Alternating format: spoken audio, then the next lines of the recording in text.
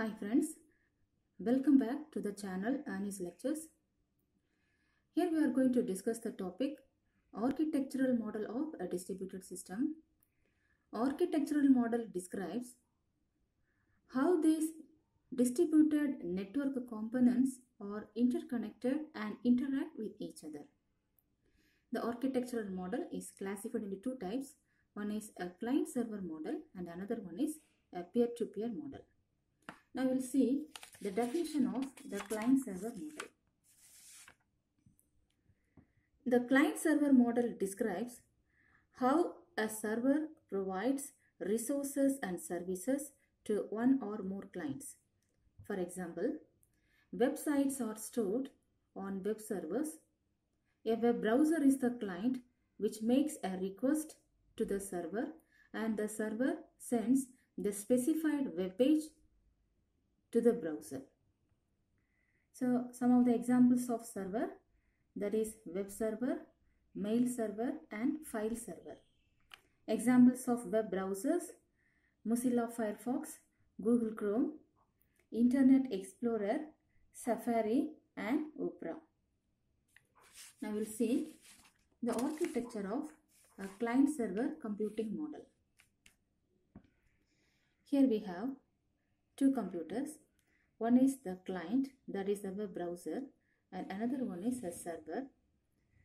So both the systems are interconnected in an internet. The client-server computing model works based on request-response model. So here the client system is an user agent that can give the request to the server, and the client machine can provide an user interface to the end user. Whereas the web resource is available in this centralized server in this client server model. An important point here is all the resources are associated with an URL and it is advertised to the client system. Now the client can send the request to the server and it can get back the response of the specified document to this end user. So here the documents can be an image file, or it can be a text document or a PDF file, or it could be a video file or audio file. Now we'll see how this client and server can interact with each other. So first, an end user will enter an URL in this client system. So we will see the structure of an URL. So here, see for example, the user enter an URL as http://www.google.com followed by a folder name and followed by a file name with .html extension. So here URL is nothing but uniform resource locator in this server machine. So now this web browser will give the request to this DNS server to convert this domain name into a numerical IP address. So here the domain name is www.google.com, that is converted into an IP address, that is a numerical IP address 127.0.0.11. It is a 32-bit binary number. This URL has three different parts. One is a HTTP, it is a communication protocol between web browser and web server. The next one is the domain name where this requested resource is available. And the next one is the file path. So that particular file is available in this remote server. Now, once the client gets this IP address of this web resource, that will send a HTTP request to this server, and the server will respond the web page as a HTML document to this web browser. Now the web browser will interpret this HTML document to visualize the content to the end user. So that is all about the client server model configuration. We'll see one more example. So here this architecture, we have a centralized server which is receiving the request from more than one client. So at a time, a server can accommodate only the limited requests from this client system, and the services are processed based on the priority. And when the client gives a request to the server will authenticate the client before executing the process. So we'll see these advantages and disadvantages of the client server model. So here the advantages of client server computing models are easy management by known IP address and access to resources. Users can access shared data which is centrally controlled. Backup and network security controlled centrally. Then disadvantages of this client server model. It's a single point failure. That means the entire web resource is available in a centralized server. If the server fails, the entire system fails. Next one, congestion may occur in a distributed client server model.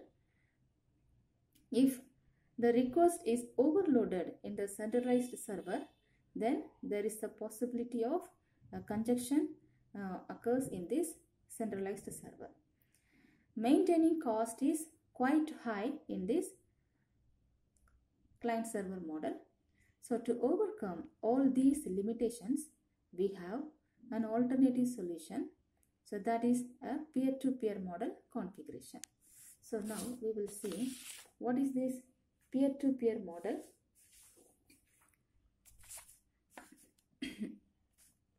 So here a peer-to-peer model. A peer-to-peer service is a decentralized platform whereby two individuals interact directly with each other without intermediation by a third party. Instead, the buyer and the seller transact directly with each other via the peer-to-peer service. Now we'll see this architecture of the peer-to-peer model. Here we have 4 different computers, and all the computers act as both server and client. Here it is a decentralized model. There is no central server. So here the entire web resource is distributed in all the systems, and all the system has equal facilities and fixed responsibilities. So in that case, the node is referred as a peer. So there is no master and slave system in this peer-to-peer model. So how this system in this peer-to-peer model can discover the resource is, all the systems, they will coordinate among themselves and they will find the requested resource in the distributed system. So here this is the architecture of the peer-to-peer model. These are the number of applications of peer-to-peer network. Napster, Nutella, Casa are distributed file sharing services. Unreal Tournament is a multiplayer game. Shared Whiteboard is a collaborative application, and Skype is a voice over internet protocol service. Then for streaming media service, we have Popcorn Time, and instant messaging is based on WeChat. Now we'll classify the peer-to-peer overlay networks. So the peer-to-peer overlay network is classified into 2 types. One is structured and another one is unstructured. The structured network has been implemented based on distributed hash table mechanism. CAN, quote, pastry, tapestry are some of the examples of structured peer-to-peer overlay network. And in this unstructured, we have 3 different classifications. One is centralized, distributed and hybrid. So Napster is a centralized unstructured peer-to-peer overlay network, and Netalloy is a distributed unstructured peer-to-peer overlay network. Casa and FastTrack are a hybrid unstructured peer-to-peer overlay networks. I will see an example of this peer-to-peer network implementation. So here Napster is one of the peer-to-peer protocol that can provide music files. That is, music file can be downloaded in this particular network protocol. So here in this architecture, we have three different systems. One is the centralized Napster index server, and another two systems are two peers, peer A and peer B. Now this peer A will give the request to the index server to register the files to share with other systems. Now the system B, which is interconnected in this network, will give the request to the index server to find out the location of the file x.mp3. Now this index server will give the list of users who has that requested file.